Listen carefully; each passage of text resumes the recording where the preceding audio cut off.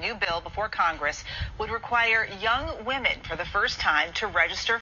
Okay, so I've seen this going around and being posted by several women, and hey, don't get me wrong, I'm a woman. I don't like the idea of this, but the problem that I have with this is the type of woman that's posting this saying that they don't want to be drafted. It's interesting because the women that I hear complaining about this on TikTok, and they're making videos saying that they don't want to be part of this and because they're just petite women and blah blah blah. So that's the same woman that claims that they're so strong and independent and they don't need no man, and that women are still to this day being oppressed and that we need equal rights and that we don't have equal rights. So they're talking all this nonsense online all the time, but when it comes to this, all of a sudden they don't want equal rights.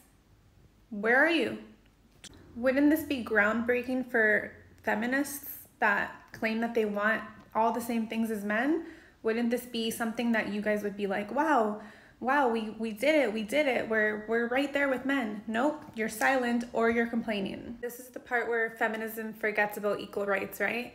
This is the part where you want men to be men and to step up. This is where you're choosing to fall into your feminine role, right? Every other day you just continue to put down men and you're just man haters, and when it comes to situations like this, you want those men that you put down every single day to step up and to take that place for you with no appreciation from you whatsoever. You know, the thing is that even throughout all of this, I'm seeing men post about this draft and they're worried for their daughters. They're not happy about this, and that just goes to show how great men are, because they still have this protectiveness in them that they don't want to see their daughters go off and be drafted. These are the men that you continue to portray as the bad people. It's just insane to me that so many women talk so much BS about men when they have fathers, they have uncles, brothers, when in their nature, they want to protect us. When they're being treated poorly constantly in society, why would they want to keep protecting us?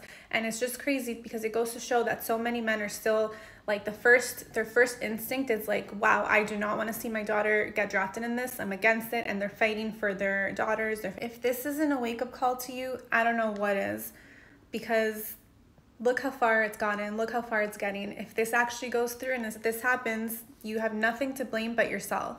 You're strong and independent. You got this, right?